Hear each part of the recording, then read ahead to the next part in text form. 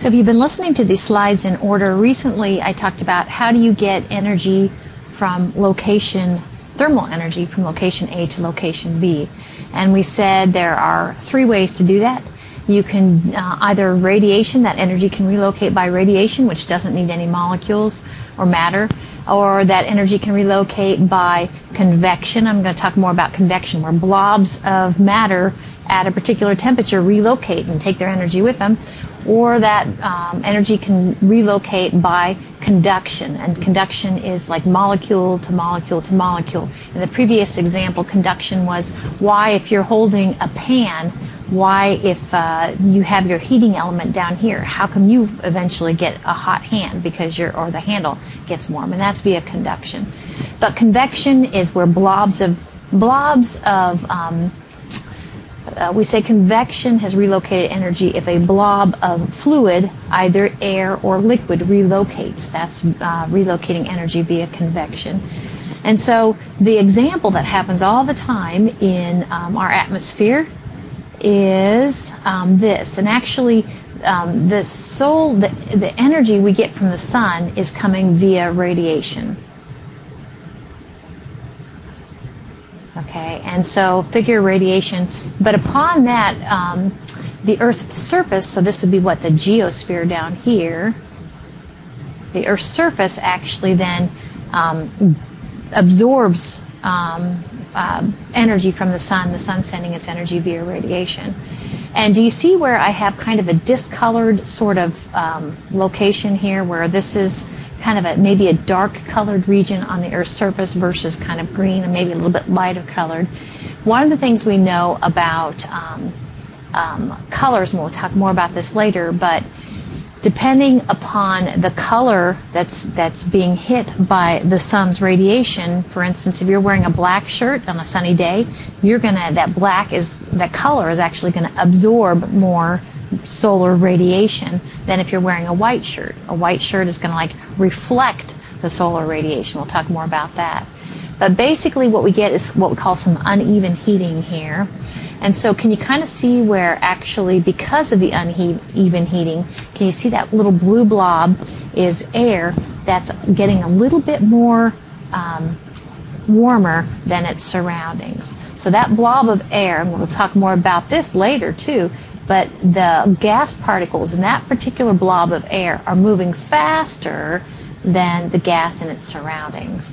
So if it's moving faster, more thermal energy, it's going to expand. And if it expands, we say its density decreases. So basically, it's going to become light and fluffy relative to the air around it. And that's an important part in kind of why air relocates in our atmosphere. So if you buy that, then what we have created is something called a rising thermal. Why is it rising? Because it's warmer than its surroundings, and the warm air then is less dense. It's more what we say buoyant. So we have this rising thermal here, and we'll be talking more about this too, but what you see actually is this rising thermal, warm air. As it rises, actually, it's going to continue to expand, and we'll talk about why that is, and then as it expands, it will cool down. And one of the things about water gas is that we can go ahead and get water gas to liquefy if we cool it down, and that's what that rising thermal is doing. So not only am I trying to show you kind of convection, relocating of warm air or thermal energy, but I also want to show you that that chunk of air, if it has water molecules, water gas particles in it, it will cool down to the point of condensation. And there's this elevation we call I'm going to add the word lifting.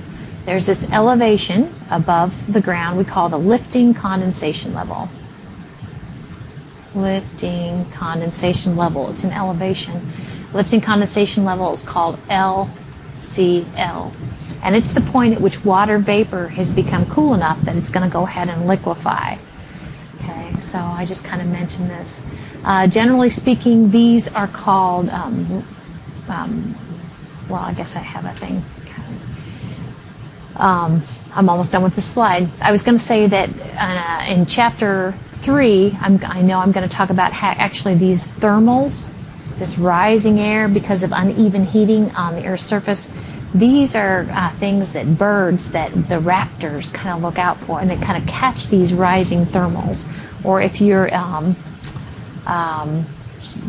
I can't think of the name.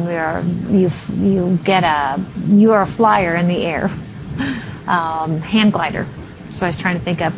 You are trying to catch these thermals.